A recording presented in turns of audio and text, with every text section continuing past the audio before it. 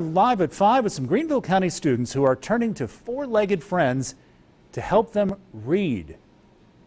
That's right. It's a really important effort. And of course, our 7 News reporter Dave Jordan has been digging into this. He's been talking about the role that therapy dogs are playing now in helping those students to learn. And he's live outside Greenville County School headquarters with a lot more on what they're up to. Dave.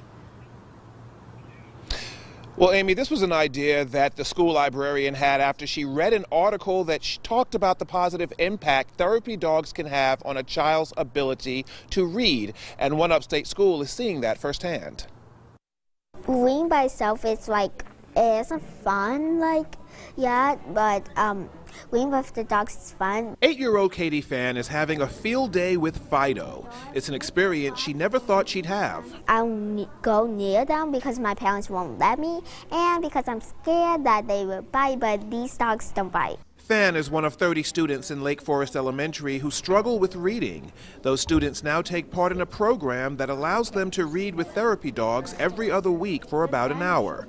Natalie Dean is one of a handful of therapists who bring the dogs inside the library and watch the students curl up with a book. They get a lot more animated when they feel like they're reading to a dog.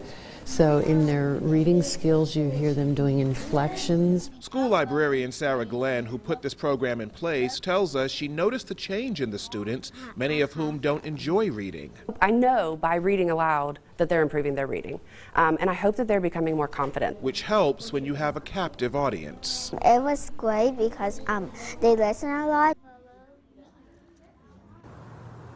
Very popular with the students. Now, this program has only been in place for about a year, so there hasn't been any testing to see if the scores have actually improved, but teachers say it's only a matter of time, and these dogs help the students discover their love of reading. Live outside Greenville County School headquarters, Dave Jordan, 7 News.